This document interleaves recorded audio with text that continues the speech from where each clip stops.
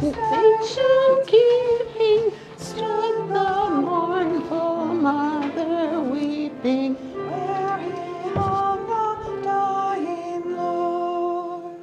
For her soul driven, and with anguish deeply grieved, felt the sharp and piercing sword.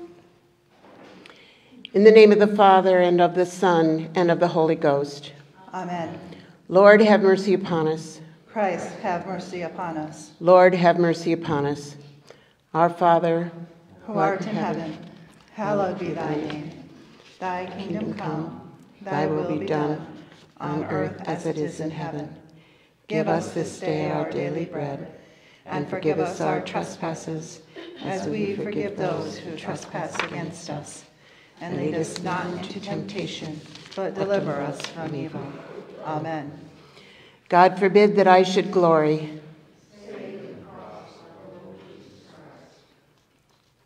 Let us pray.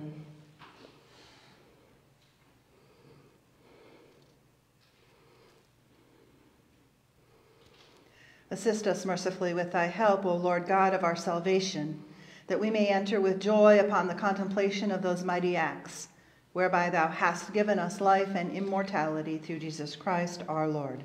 Amen. Amen. How sad and sore distressed, now was she that mother blessed of the so begotten one. deep the woe of her affliction, when she saw the crucifixion of her ever glorious Son. The first station. Jesus is condemned to death. We adore thee, O Christ, and we bless thee. Because by thy holy cross thou hast redeemed the world. As soon as it was morning, the chief priests with the elders and scribes and the whole council held a consultation, and they bound Jesus and led him away and delivered him to Pilate. And they all condemned him and said, "He deserves to die." When Pilate heard these words, he brought Jesus out and sat down on the judgment seat at a place called the Pavement, but in the Hebrew, Gabbatha. Then he handed Jesus over to them to be crucified. God spared not his own Son, but delivered him up for us all. Let us pray.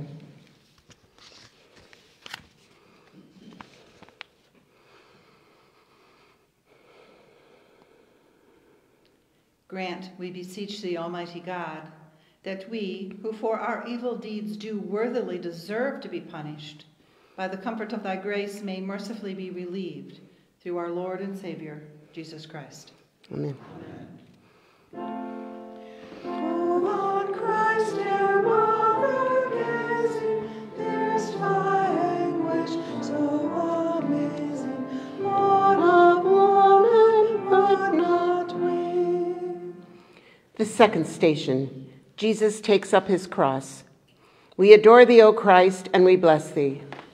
Because by thy holy cross thou hast redeemed the world. Jesus went out, bearing his own cross, to the place called the place of a skull, which is called in Hebrew Golgotha. Although he was his son, he learned obedience through what he suffered. Like a lamb, he was led to the slaughter, and like a sheep that before its shearers is mute, so he opened not his mouth. Worthy is the Lamb who was slain to receive power and riches and wisdom and strength and honor and glory and blessing. The Lord hath laid on him the iniquity of us all. For the transgression of his people was he stricken. Let us pray.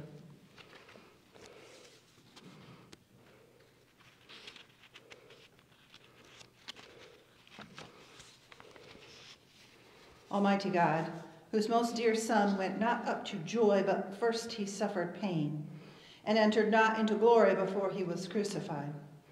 Mercifully grant that we, walking in the way of the cross, may find it none other than the way of life and peace. Through the same thy Son, Jesus Christ our Lord. Amen. Who art Christ, dear mother,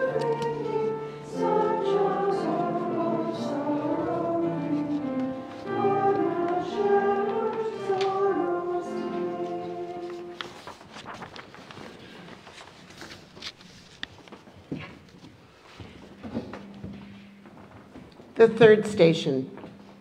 Jesus falls the first time. Just step forward. We adore thee, O Christ, and we bless thee. Because by thy holy cross thou hast redeemed the world. Christ Jesus, though he was in the form of God, did not count equality with God a thing to be grasped, but emptied himself, taking the form of a servant, and was born in human likeness.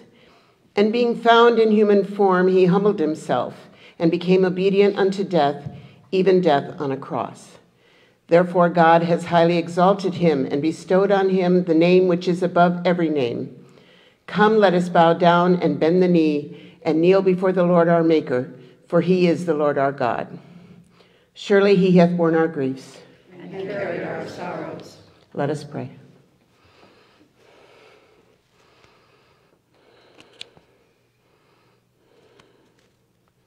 O God, who knowest us to be set in the midst of so many and great dangers, that by reason of frailty of our nature we cannot always stand upright.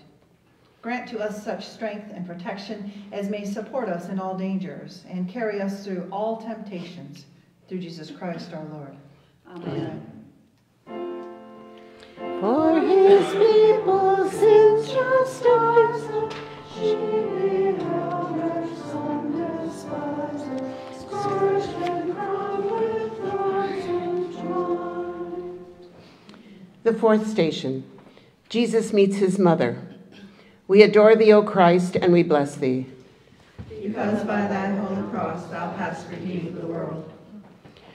To what can I liken you? To what can I compare you, O daughter of Jerusalem? What likeness can I use to comfort you, O virgin daughter of Zion? For vast as the sea is your ruin. Blessed are those who mourn, for they shall be comforted. The Lord will be your everlasting light, and your days of mourning shall be ended. A sword shall pierce through my own soul also. That the thoughts of many hearts may be revealed. Let us pray.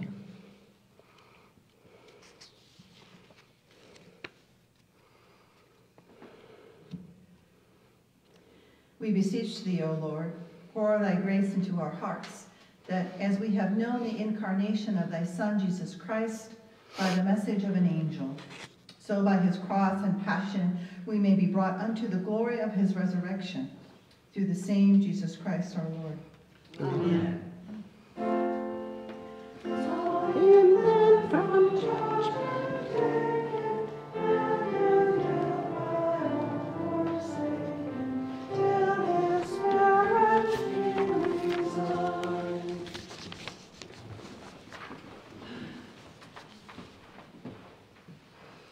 The fifth station. The cross is laid upon Simon of Cyrene. We adore thee, O Christ, and we bless thee. Because by thy holy cross thou hast redeemed the world. As they led Jesus away, they came upon a man of Cyrene, Simon by name, who was coming in from the country, and laid on him the cross to carry it behind Jesus. If anyone would come after me, let him deny himself and take up his cross and follow me. Take my yoke upon you and learn from me, for my yoke is easy and my burden is light. Whosoever doth not bear his cross and come after me cannot be my disciple. Let us pray.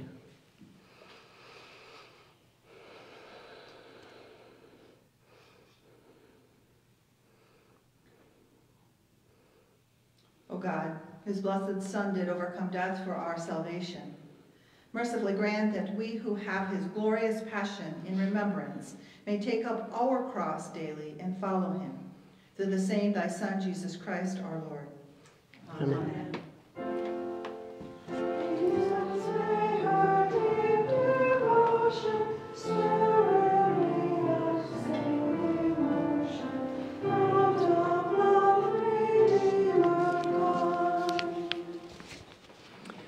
The sixth station. A woman wipes the face of Jesus. We adore thee, O Christ, and we bless thee. Because by thy holy cross thou hast redeemed the world. We have seen him without beauty or majesty, with no looks to attract our eyes. He was despised and rejected by men, a man of sorrows and acquainted with grief. And as one from whom men hide their faces, he was despised, and we esteemed him not. His appearance was so marred beyond human semblance, and his form beyond that of the children of men. But he was wounded for our transgressions, he was bruised for our iniquities. Upon him was the chastisement that made us whole, and with his stripes we are healed. Turn us again, O Lord God of hosts. Show us the light of thy countenance, and we shall be whole. Let us pray.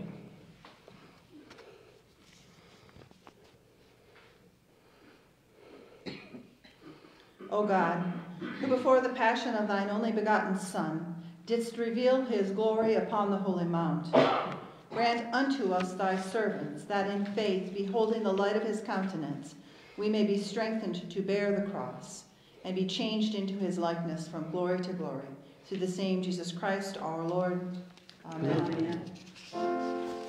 Let my heart fresh water gaining, and of your love obtaining, may with thee acceptance find. The seventh station. Jesus falls a second time. We adore thee, O Christ, and we bless thee. Because by thy holy cross thou hast redeemed the world. Surely he has borne our griefs and carried our sorrows. All we like sheep have gone astray. We have turned everyone to his own way, and the Lord has laid on him the iniquity of us all. He was oppressed and he was afflicted, yet he opened not his mouth. For the transgression of my people was he stricken. But as for me, I am a worm and no man, A very scorn of men, and the outcast of my people. Let us pray.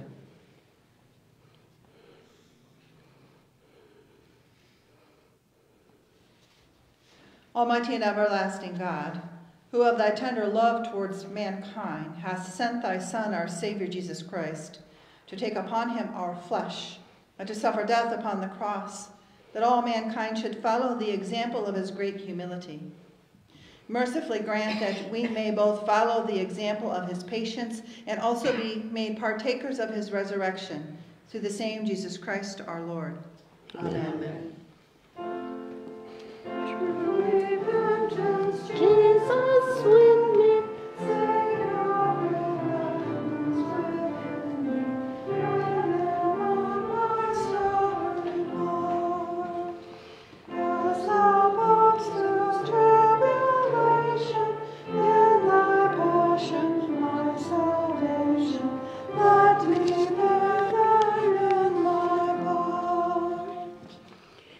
The eighth station.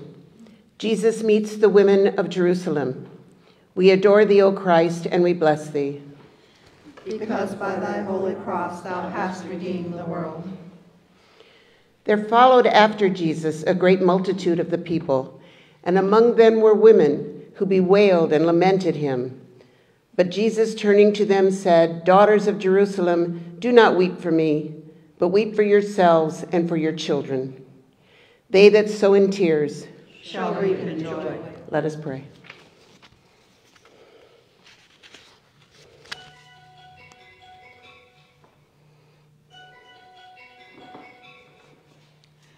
Almighty and everlasting God, who hatest nothing that thou hast made, and dost forgive the sins of all those who are penitent, create and make in us new and contrite hearts, that we, worthily lamenting our sins and acknowledging our wretchedness, may obtain of thee, the God of all mercy, perfect remission and forgiveness, through Jesus Christ our Lord.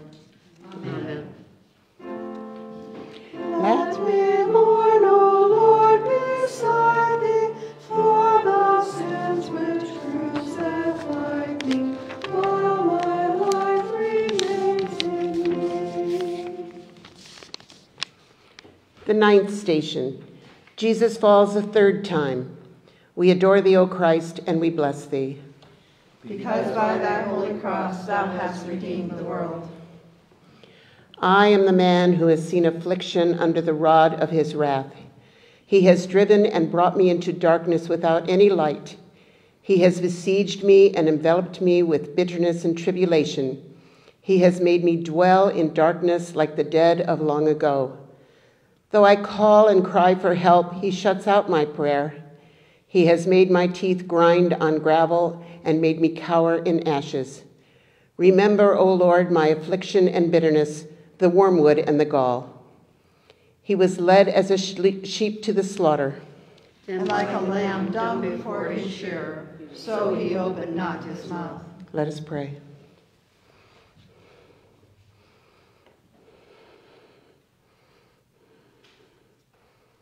Keep, we beseech thee, O Lord, thy church with thy perpetual mercy. And because the frailty of man without thee cannot but fall, keep us ever by thy help from all things hurtful, and lead us to all things profitable to our salvation, through Christ our Lord. Amen.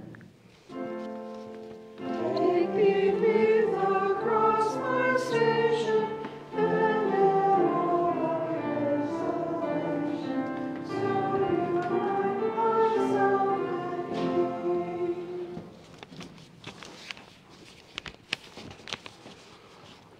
The 10th station. Jesus is stripped of his garments. We adore thee, O Christ, and we bless thee. Because by thy holy cross thou hast redeemed the world. When they came to a place called Golgotha, which means the place of a skull, they offered him wine to drink, mingled with gall.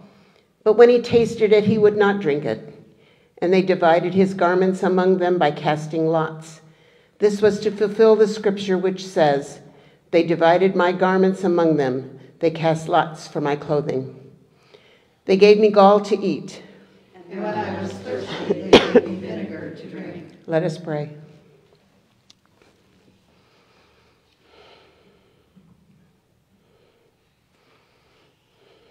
O Lord God, whose blessed Son, our Savior, gave his back to the smiters and hid not his face from shame, grant us grace to take joyfully the sufferings of the present time, in full assurance of the glory that shall be revealed, through the same thy Son, Jesus Christ, our Lord.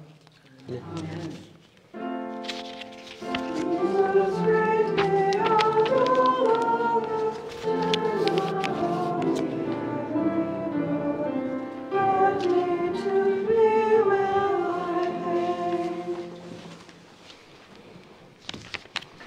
The 11th station. Jesus is nailed to the cross. We adore thee, O Christ, and we bless thee. Because by thy holy cross thou hast redeemed the world. When they came to the place which is called the skull, there they crucified him. And with him they crucified two criminals, one on the right, the other on the left, and Jesus between them. And the scripture was fulfilled which says, he was numbered with the transgressors. I, if I be lifted up, will draw all men unto me. Let us pray.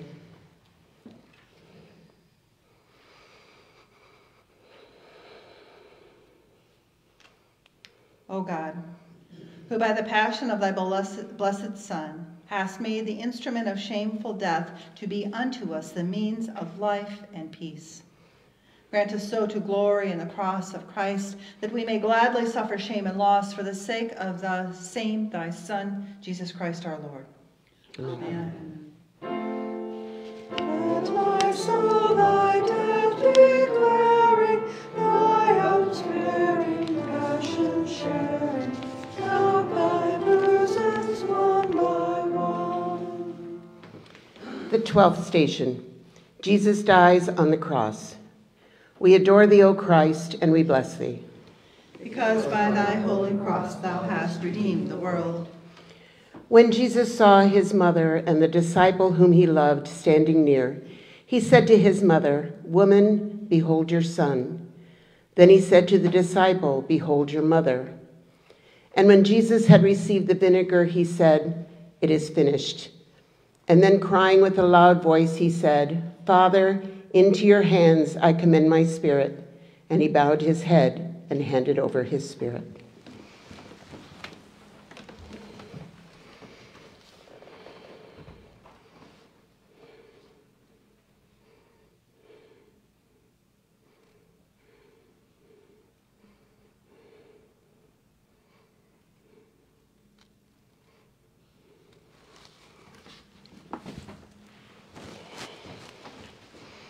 Christ, for our sake, became obedient unto death. Even the death of the cross. Let us pray.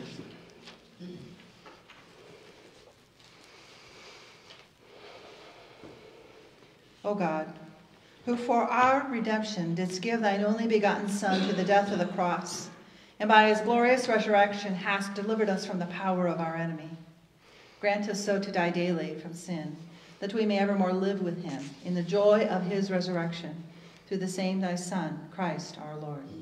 Amen.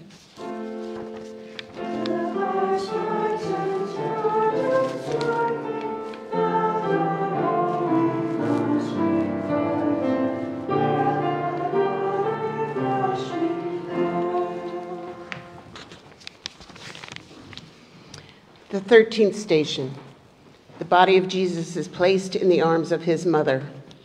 We adore thee, O Christ, and we bless thee. Because by thy holy cross thou hast redeemed the world. All you who pass by, behold and see if there is any sorrow like my sorrow.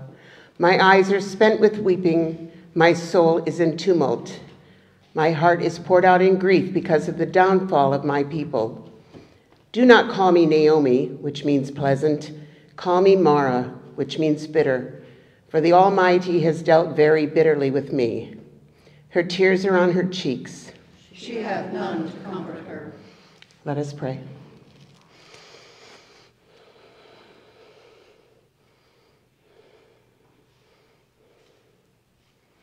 Grant, we beseech thee, merciful Lord, to thy faithful people pardon and peace, that they may be cleansed from all their sins and serve thee with a quiet mind, through Jesus Christ our Lord. Amen. Amen.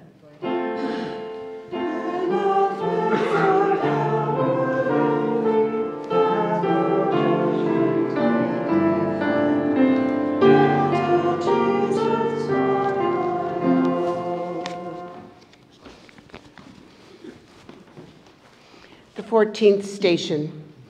Jesus is laid in the tomb. We adore thee, O Christ, and we bless thee.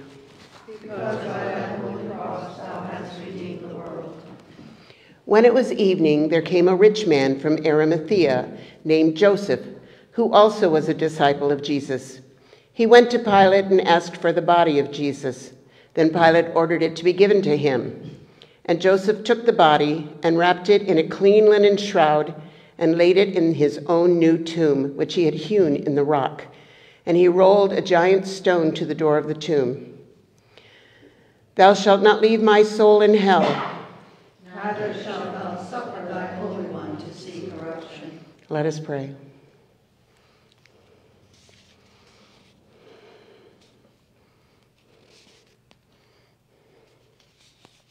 Grant, O Lord, that as we are baptized into the death of thy blessed Son, our Savior Jesus Christ, so by continual mortifying our corrupt affections, we may be buried with him, and that through the grave and gate of death we may pass to our joyful resurrection.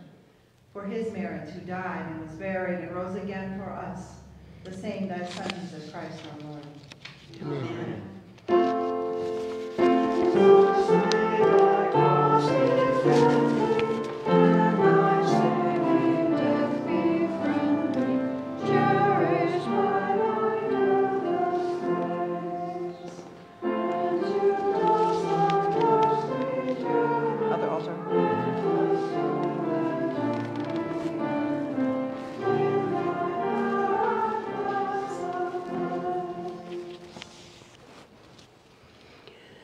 O Savior of the world, who by thy cross and precious blood hast redeemed us, save us and help us, we humbly beseech thee, O Lord. let us pray.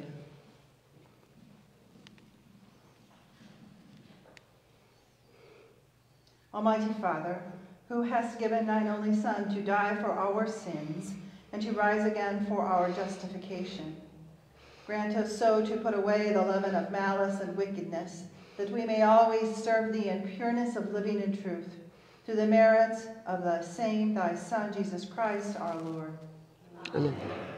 Now unto him that loved us and washed us from our sins in his own blood, and hath made us kings and priests unto God and his Father, to him be glory and dominion forever and ever. Amen.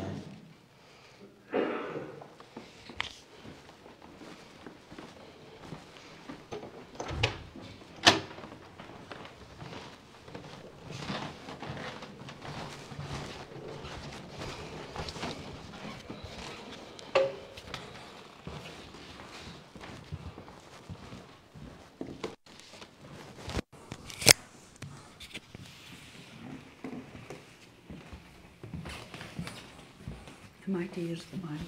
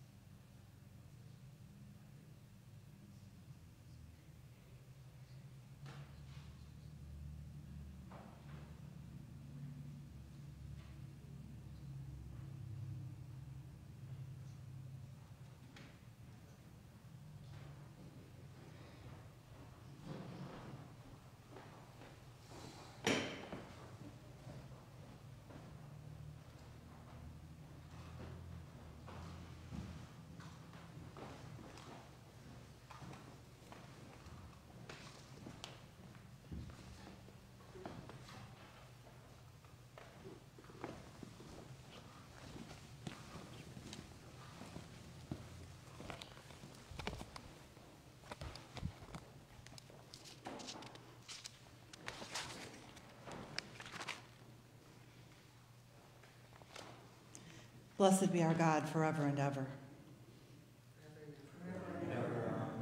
Amen. Let us pray.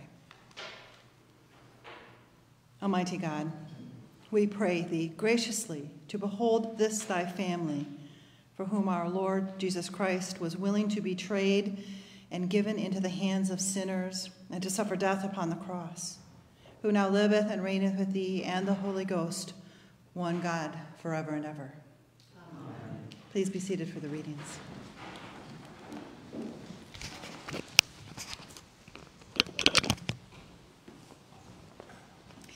A reading from the prophet Isaiah. See, my servant shall prosper. He shall be exalted and lifted up and shall be very high. Just as there are many who were astonished at him, so marred was his appearance beyond human semblance and his form beyond that of mortals. So he shall startle many nations. Kings shall shut their mouths because of him, for that which had not been told them they shall see, and that which they had not heard they shall contemplate. Who has believed what we have heard, and to whom has the arm of the Lord been revealed? For he grew up before him like a young plant and like a root out of dry ground. He had no form or majesty that we should look at him, nothing in his appearance that we should desire him. He was despised and rejected by others, a man of suffering and acquainted with infirmity. And as one from whom others hide their faces, he was despised, and we held him of no account. Surely he has borne our infirmities and carried our diseases, yet we accounted him stricken, struck down by God, and afflicted. But he was wounded for our transgressions, crushed for our iniquities. But he was wounded for our upon him was the punishment that made us whole, and by his bruises we are healed. All we like sheep have gone astray. We have all turned to our own way, and the Lord has laid upon him the iniquity of us all. He was oppressed and he was afflicted, yet he did not open his mouth. Like a lamb that is led to the slaughter, and like a sheep that before its shearers is silent, so he did not open his mouth. By perversion of justice he was taken away. Who could have imagined his future? For he was cut off from the land of the living, stricken for the transgression of my people. They made his grave with the wicked and his tomb with the rich, although he had done no violence and there was no deceit in his mouth. Yet it was the will of the Lord to crush him with pain. When you make his life an offering for sin, he shall see his offspring and shall prolong his days. Through him the will of the Lord shall prosper. Out of his anguish he shall see light. He shall find satisfaction through his knowledge. The righteous one, my servant, shall make many righteous, and he shall bear their iniquities.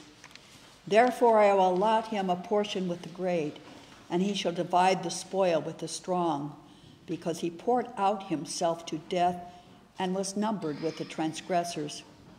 Yet he bore the sin of many and made intercession for the transgressors. The word of the Lord.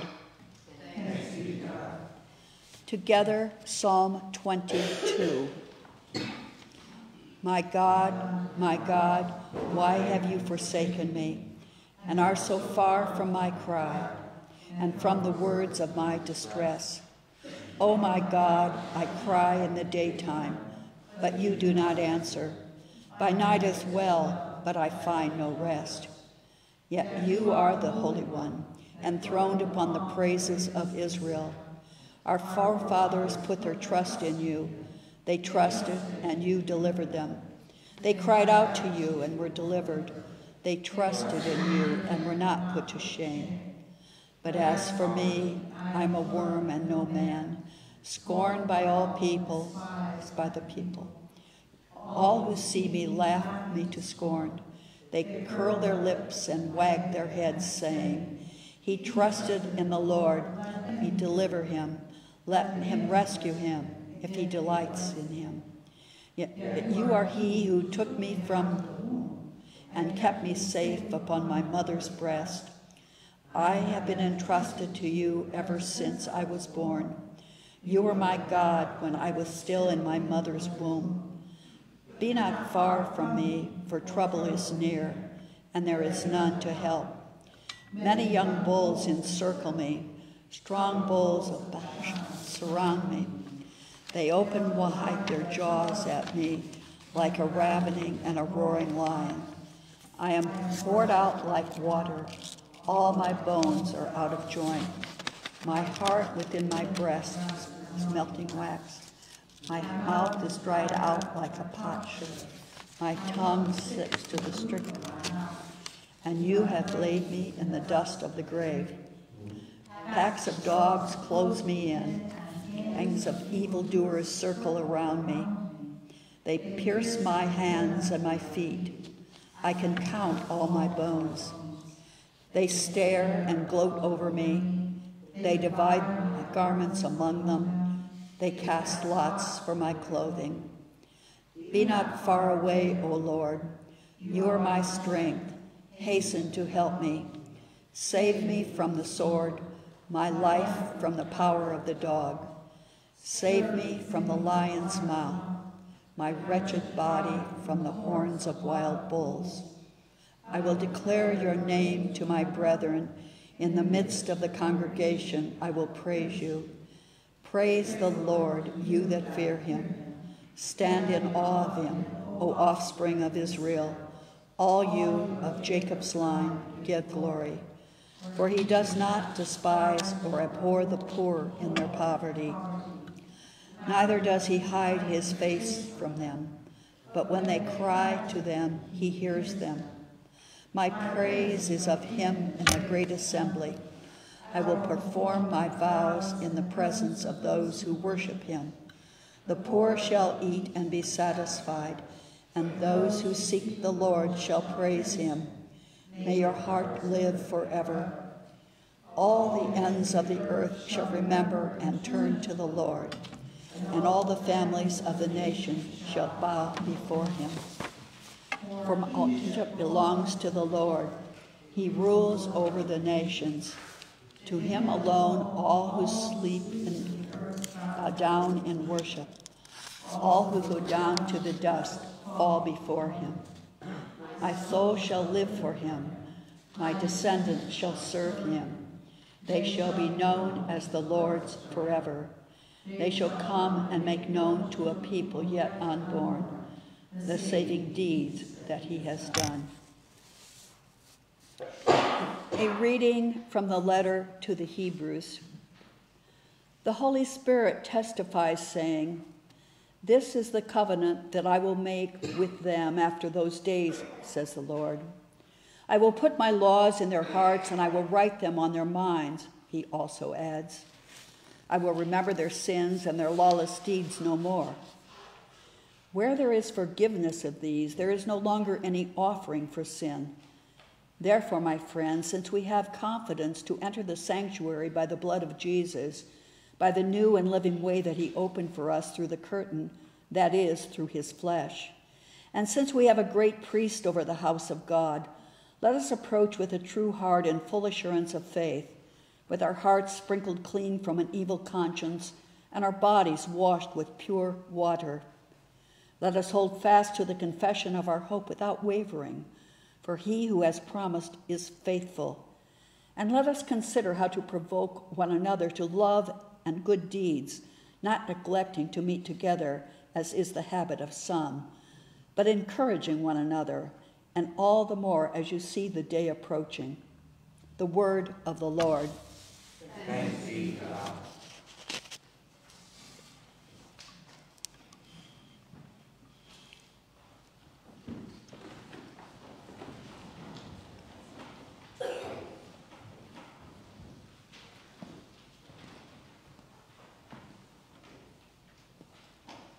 The Holy Gospel of our Lord Jesus Christ, according to John. Glory be to thee, O Lord. Jesus went out with his disciples across the Kidron Valley to a place where there was a garden, which he and his disciples entered. Now Judas, who betrayed him, also knew the place, because Jesus often met there with his disciples. So Judas brought a detachment of soldiers together with police from the chief priests and the Pharisees, and they came there with lanterns and torches and weapons. Then Jesus, knowing all that was to happen to him, came forward and asked them, "Whom are you looking for?" They answered, "Jesus of Nazareth." Jesus replied, "I am he." Judas, who betrayed him, was standing with them. When Jesus said to them, "I am he," they stepped back and fell to the ground. Again, he asked them, "Whom are you looking for?" And they answered, "Jesus of Nazareth." Jesus answered, "I told you that I am he. So if you are looking for me, let these men go." This was to fulfill the word that he had spoken. "I did not lose a single one of those whom you gave me." Then Simon Peter, who had a sword, drew it, struck the high priest's slave, and cut off his right ear. The slave's name was Malchus. Jesus said to Peter, "Put your sword back in its sheath. Am I not to drink the cup that the Father has given me?" So the soldiers, their officer, and the Jewish police arrested Jesus and bound him. First, they took him to Annas, who was with the father-in-law of Caiaphas, the high priest that year. Caiaphas was the one who had advised the Jews that it was better to have one person die for the people. Simon Peter and another disciple followed Jesus. Since that disciple was known to the high priest, he went with Jesus into the courtyard of the high priest. But Peter was standing outside at the gate. So the other disciple, who was known to the high priest, went out, spoke to the woman who guarded the gate, and brought Peter in. The woman said to Peter, "You are not also one of the men's disciples, are you?" He said, "I am not." Now the slaves and the police had made a charcoal fire because it was cold, and they were standing around it and warming themselves. Peter also was standing with them and warming himself. Then the high priest questioned Jesus about his disciples and about his teaching. Jesus answered, "I have spoken openly to the world. I have always taught in synagogues and in the temple, where all the Jews come together. I have said nothing in secret. Why do you ask me? Ask those who heard what I said to them. They know what I said." When he had said this, one of the police standing nearby struck Jesus on the face, saying, "Is that how you answer the high priest?" Jesus answered, "If I have spoken wrongly, testify to the wrong. But if I have spoken rightly, why do you strike me?" Then Annas sent him bound to Caiaphas the high priest. Now Simon Peter was standing and warming himself. They asked him, "You are not also one of his disciples, are you?" He denied it and said, "I am not." One of the slaves of the high priest, a relative of the man whose ear Peter had cut off, asked, "Did I not see you in the garden with him?" Again, Peter denied it, and at that moment the cock crowed. Then they took Jesus from Caiaphas to Pilate's headquarters. It was early in the morning. They themselves did not enter the headquarters so as to avoid ritual defilement and to be able to eat the Passover. So Pilate went out to them and said, "What accusation do you bring against this man?" They answered, "If this man were not a criminal, we would not have handed him over to you." Pilate said to them, "Take him yourself and judge him according to your law." The Jews replied, "We are not permitted to put anyone to death." This was to fulfill what Jesus had said when he indicated the kind of death he was to die. Then Pilate entered the headquarters again, summoned Jesus, and asked him, "Are you the king of the Jews?" Jesus answered, "Do you ask this on your own, or did others tell you about me?" Pilate replied, "I am not a Jew, am I? Your own nation and the chief priests have handed you over to me. What have you done?" Jesus answered, "My kingdom is not from this world. If my kingdom were from this world, my followers would be fighting to keep me from being handed over to the Jews. But as it is, my kingdom is not from here." Pilate asked him, "So you are a king?" Jesus answered, "You say that I am a king. For this I was born, and for this I came into the world, to testify to the truth. Everyone who belongs to the truth listens to my voice." Pilate asked him, "What is truth?" After he had said this, he went out to the Jews again and told them, "I find no case against him. But you have a custom that I release someone for you at the Passover. Do you want me to release for you the king of the Jews?" They shouted in reply, "Not this man, but Barabbas." Now Barabbas was a bandit. Then Pilate took Jesus and had him flogged. And the soldiers wove a crown of thorns and put it on his head, and they dressed him in a purple robe. They kept coming up to him, saying, "Hail, King of the Jews," and striking him on the face. Pilate went out again and said to him, "Look, I am bringing him out to you to let you know that I find no case against him." So Jesus came out, wearing the crown of thorns and the purple robe. Pilate said to them, "Here is the man." When the chief priests and the police saw him, they shouted, "Crucify him! Crucify him!" Pilate said to them, "Take him yourselves and crucify him. I find no case against him." The Jews answered him, "We have a law, and according to that law he ought to die because he has claimed to be the Son of God." Now when Pilate heard this, he was more afraid than ever. He entered his headquarters again and asked Jesus, "Where are you from?" But Jesus gave him no answer. Pilate therefore said to him, "Do you refuse to speak to me? Do you not know that I have power to release you and power to crucify you?" Jesus answered him, "You would have no power over me unless it has been given you from above. Therefore, the one who handed me over to you is guilty of a greater sin." From then on, Pilate tried to release him, but the Jews cried out, "If you release this man, you are no friend of the emperor. Everyone who claims to be a king sets himself against the emperor." When Pilate heard these words, he brought Jesus outside and sat on the judge's bench at a place called the Stone Pavement, or in Hebrew, Gabbatha.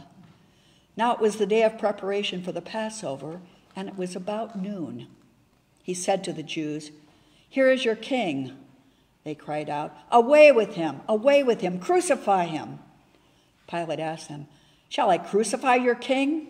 The chief priests answered, "We have no king but the emperor." Then he handed him over to be crucified. So they took Jesus, and carrying the cross by himself, he went out to what is called the place of the skull, which in Hebrew is called Golgotha.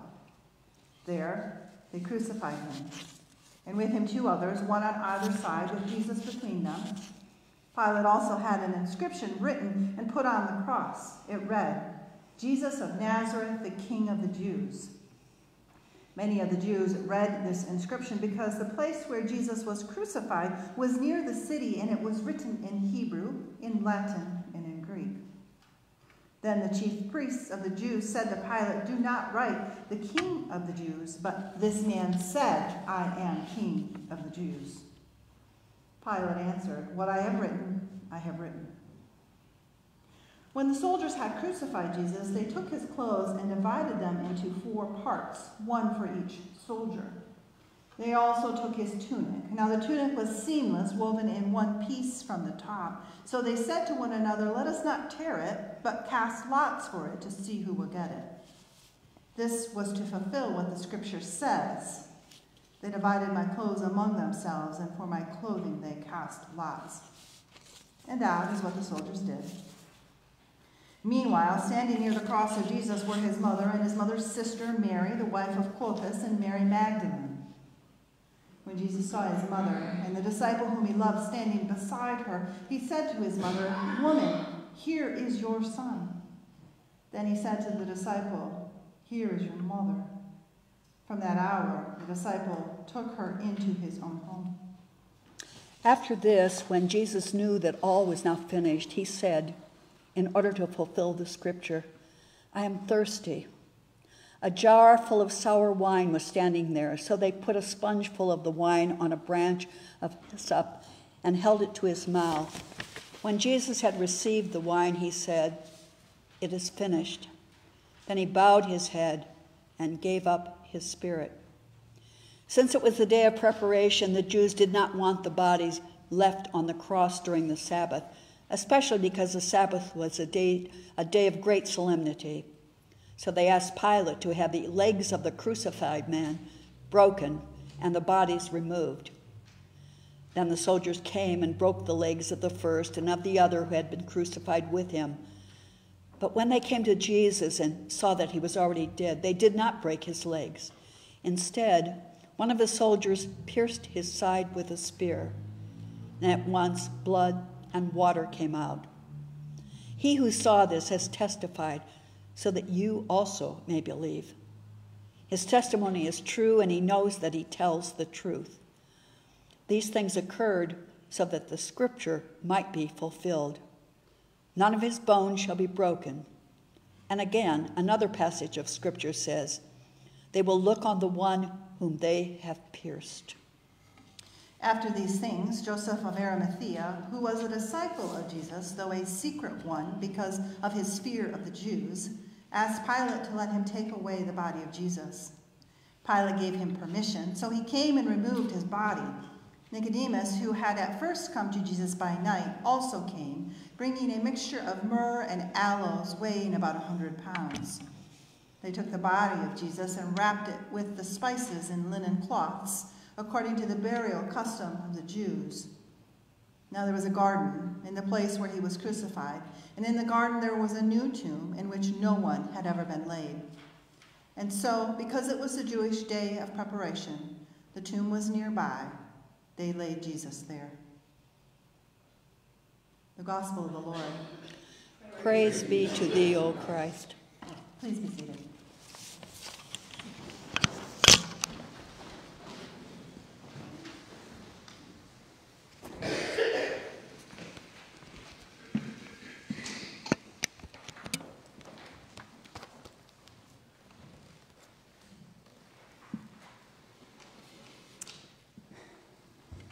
Today we stand at the foot of the cross, looking up at the misery of our Savior nailed there.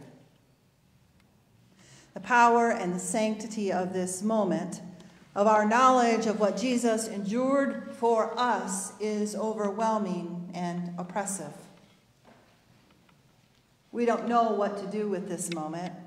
We don't know how to endure it, how to embrace it, how to feel guilty, how to feel appreciation, nor how to understand it.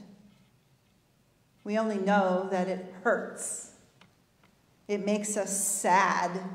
It seems illogical, and yet somehow becomes the miracle of our salvation story.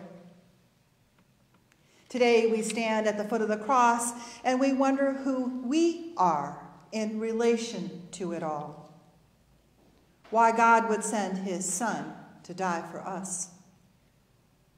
Between our most recent Stations of the Cross, which we just offered before this service, and our gospel passage today, the scripture from last evening, and the dramatic reading from Palm Sunday, we know and hear of many characters who witnessed Jesus' death and crucifixion.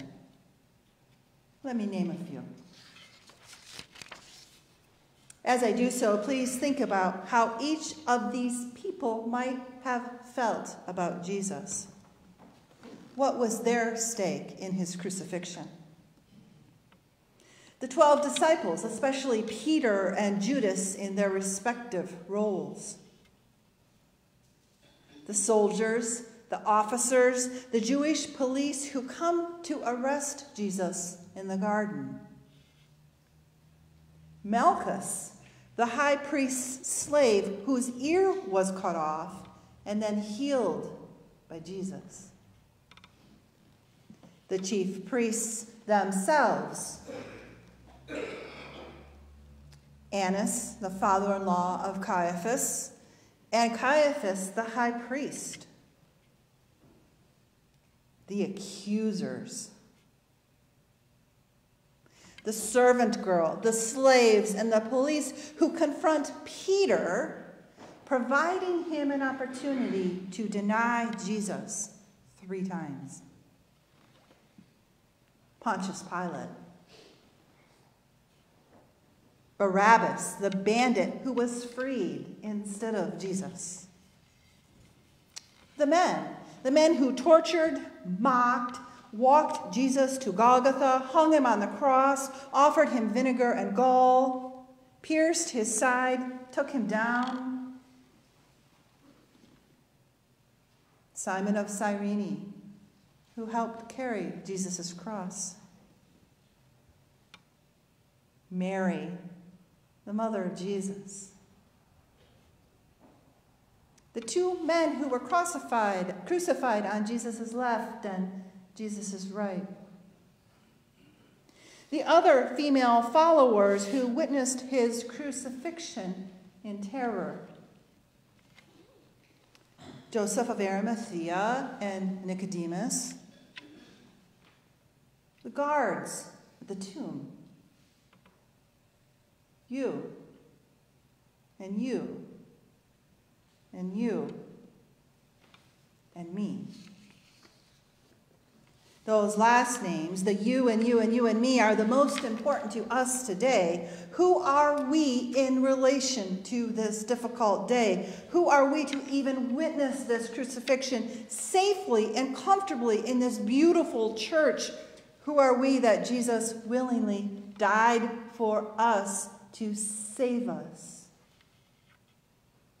Well, we're God's beloved. We're created by his very hand, purely for his pleasure and affection. We're also God's wretched, full of sin at every turn and completely unappreciative of his benevolence and generosity.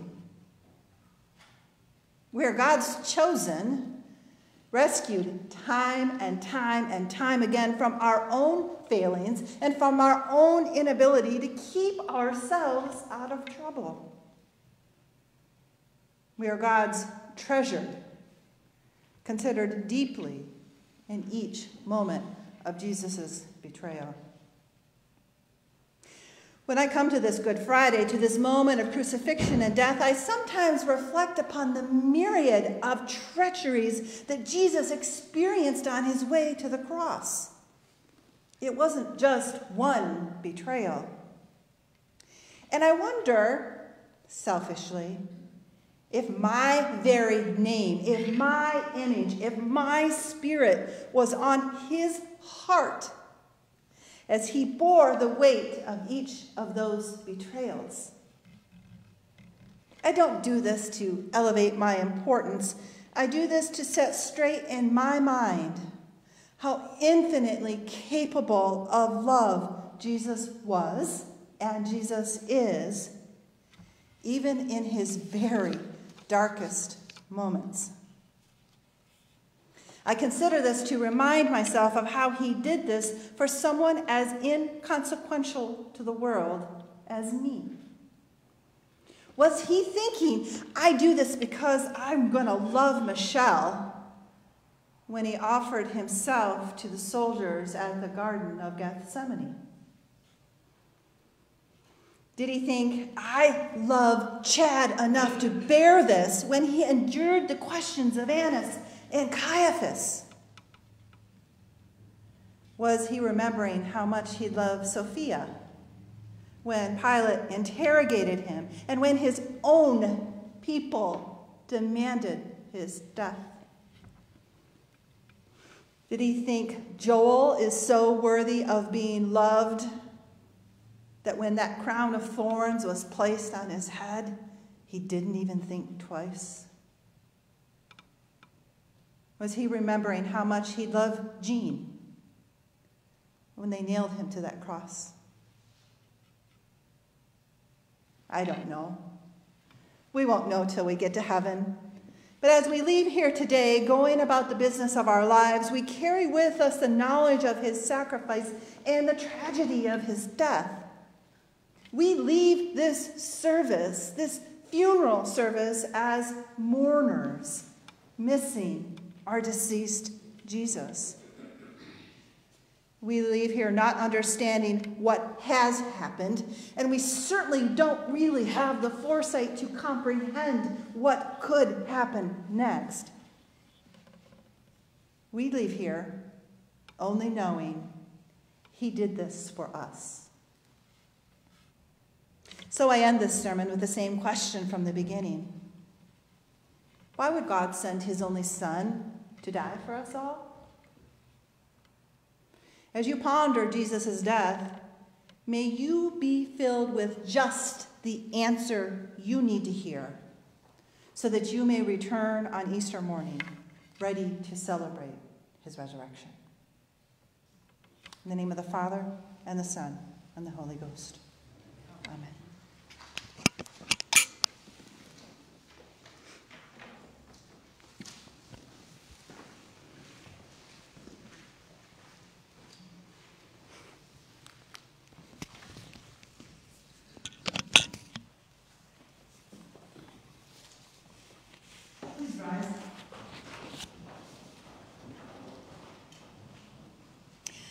Dear people of God, our Heavenly Father sent his Son into the world, not to condemn the world, but that the world through him might be saved, that all who believe in him might be delivered from the power of sin and death and become heirs with him of everlasting life.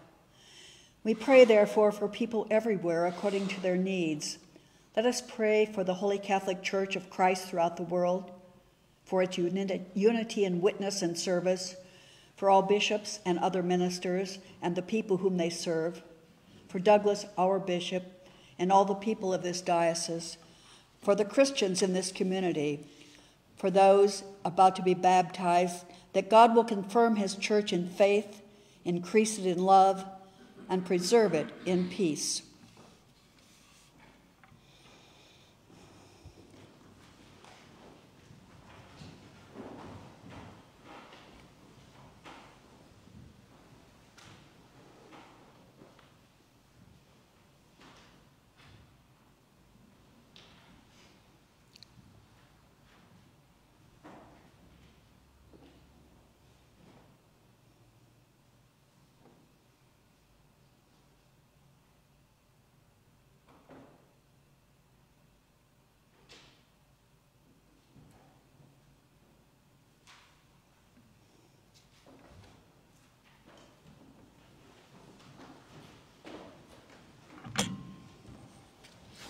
Almighty and everlasting God, by whose Spirit the whole body of thy faithful people is governed and sanctified, receive our supplications and prayers which we offer before thee for all members of thy holy church, that in their vocation and ministry they may truly and devoutly serve thee, through our Lord and Savior, Jesus Christ.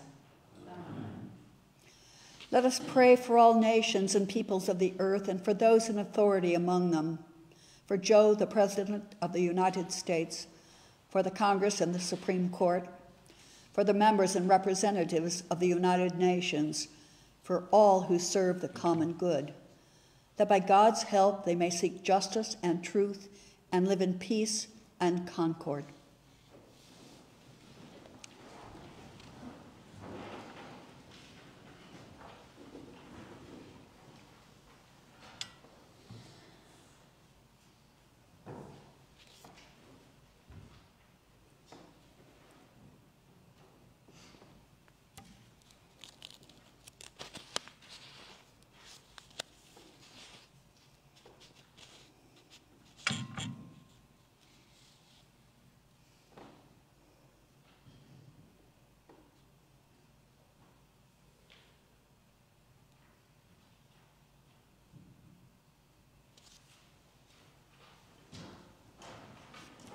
Almighty God, kindle, we pray, in every heart the true love of peace, and guide with thy wisdom those who take counsel for the nations of the earth, that in tranquility thy dominion may increase, until the earth is filled with the knowledge of thy love, through Jesus Christ our Lord.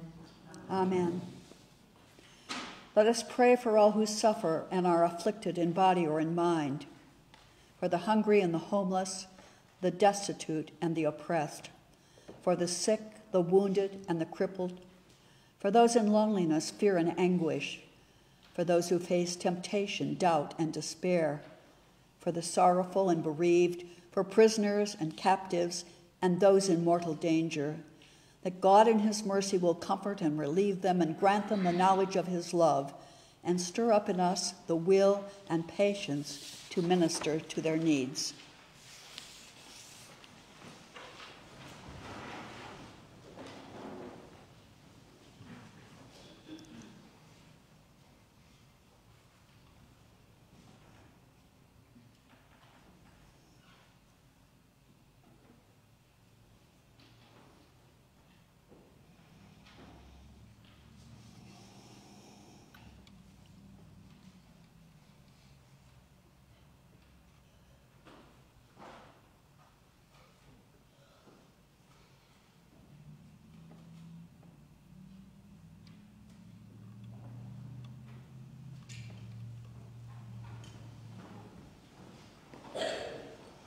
Gracious God, the comfort of all who sorrow, the strength of all who suffer, let the cry of those in misery and need come unto thee, that they may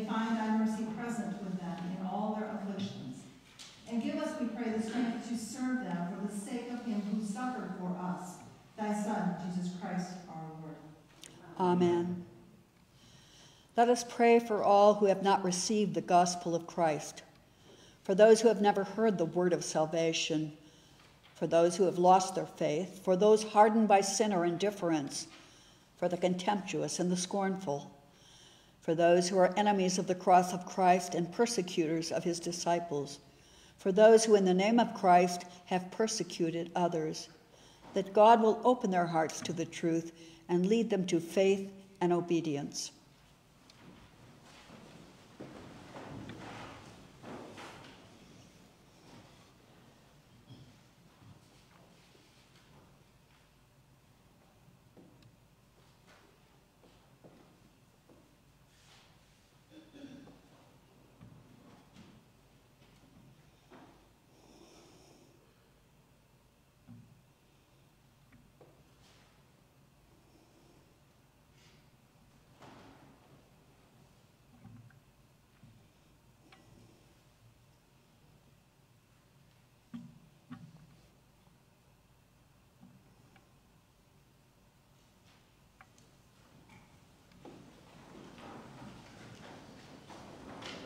Merciful God, creator of all the peoples of the earth and lover of souls, have compassion on all who do not know thee as thou art revealed in thy Son, Jesus Christ.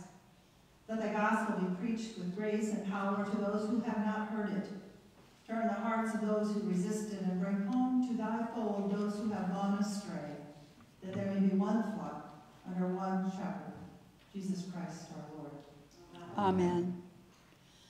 Let us commit ourselves to God and pray for the grace of a holy life, that with all those who have departed this world and have died in the peace of Christ, and those whose faith is known to God alone, we may be accounted worthy to enter into the fullness of the joy of our Lord and receive the crown of life in the day of resurrection.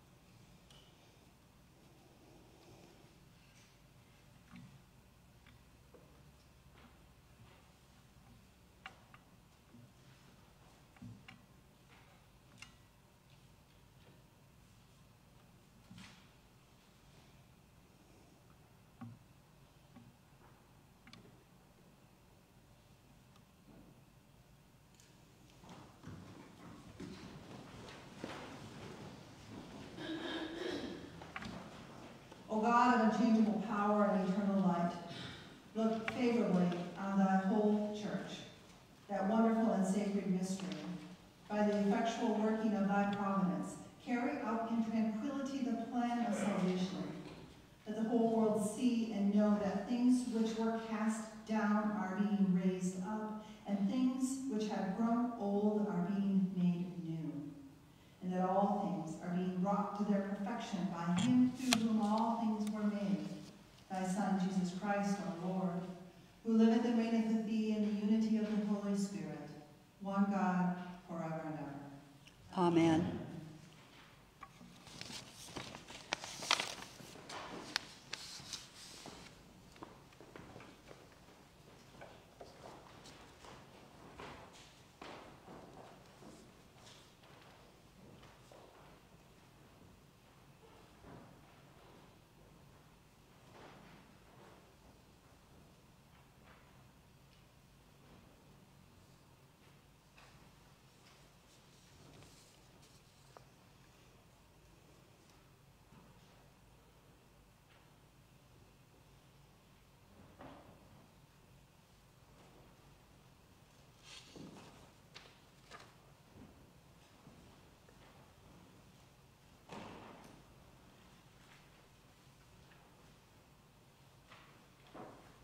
This is the wood of the cross on which hung the Savior of the world. Come, let us worship.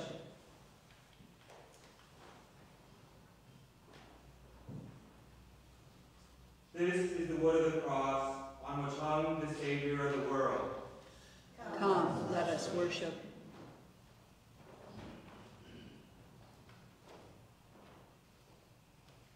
This is the wood of the cross on which hung the Savior of the world. Come, let us worship.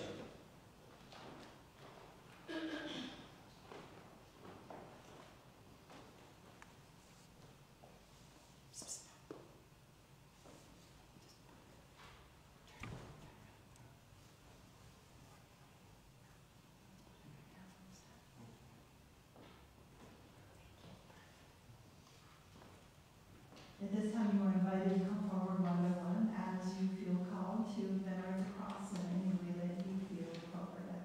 Some suggestions are in your bulletin. If you're uncomfortable coming forward, that's okay as well. Just remember that this is a cross upon which Jesus gave his life.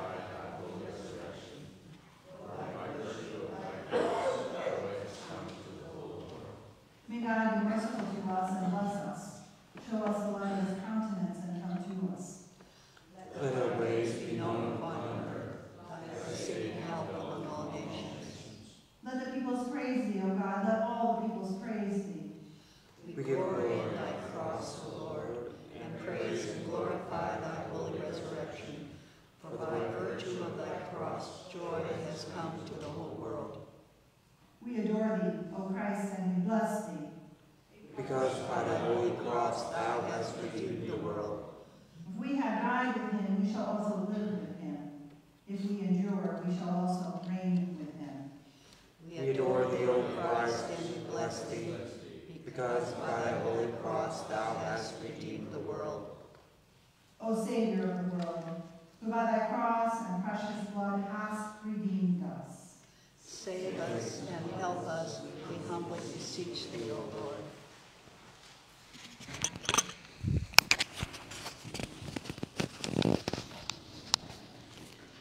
Let us humbly confess our sins unto Almighty God.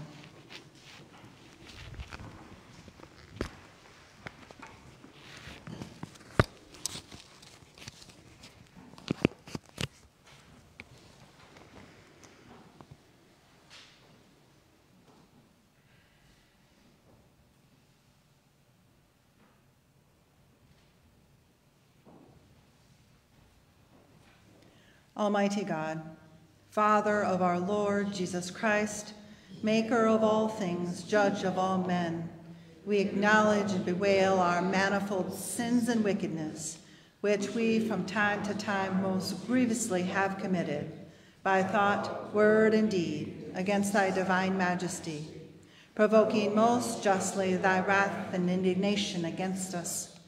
We do earnestly repent and are heartily sorry for these our misdoings. The remembrance of them is grievous unto us. The burden of them is intolerable. Have mercy upon us. Have mercy upon us, most merciful Father, for thy Son, our Lord Jesus Christ's sake. Forgive us all that is past, and grant that we may ever hereafter serve and please thee in newness of life, to the honor and glory of thy name. Through Jesus Christ, our Lord. Amen. Almighty God, our Heavenly Father, who of his great mercy hath promised forgiveness of sins to all those who with hearty repentance and true faith turn unto him, have mercy upon you, pardon and deliver you from all your sins, confirm and strengthen you in all goodness, and bring you to everlasting life through Jesus Christ, our Lord. Amen. And now, as our Savior Christ hath taught us, we are bold to say, Our Father, who art in heaven, hallowed be thy name. Thy kingdom come, thy will be done, on earth as it is in heaven. Give us this day our daily bread, and forgive us our trespasses, as we forgive those who trespass against us. And lead us not into temptation, but deliver us from evil. For thine is the kingdom, and the power, and the glory, forever and ever. Amen.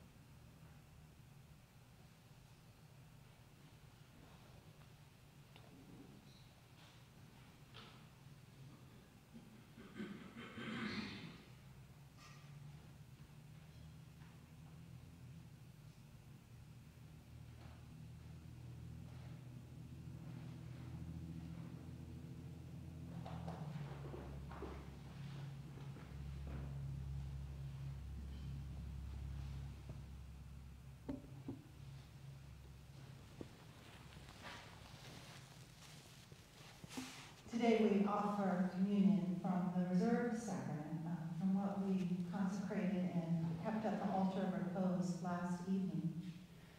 As is our custom in the Episcopal Church on Good Friday, we will consume all of the consecrated host and wine. And then our tabernacle will remain empty until Easter morning, when we consecrate new afresh on that glorious resurrection day.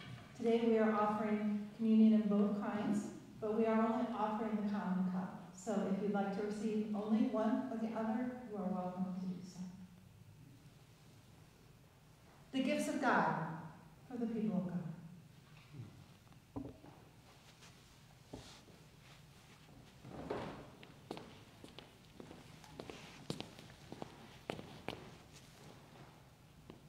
The body of Christ, the body of Christ.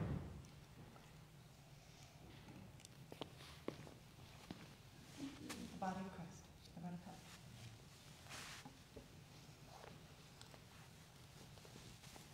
The blood of Christ, the cup of salvation.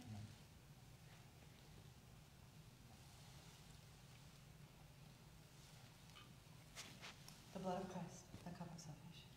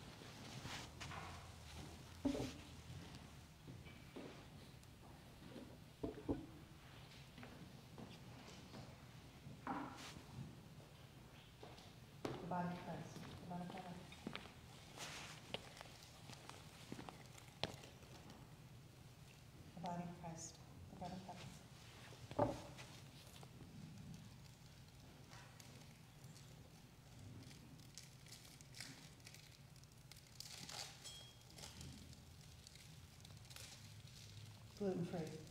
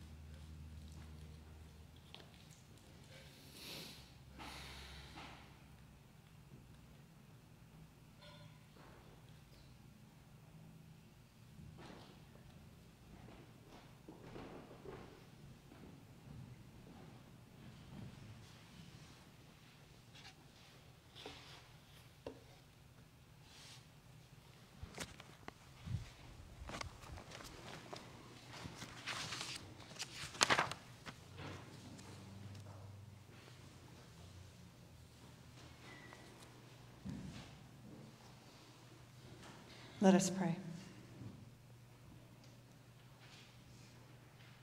Lord Jesus Christ, Son of the living God, set, we pray thee, thy passion, cross, and death between thy judgment and our souls, now and in the hour of our death. Give mercy and grace to the living, pardon and rest to the dead. To thy holy church, peace and concord, and to us sinners, everlasting life and glory. For the Father and the Holy Spirit, thou livest and reignest, one God, now and forever. Amen.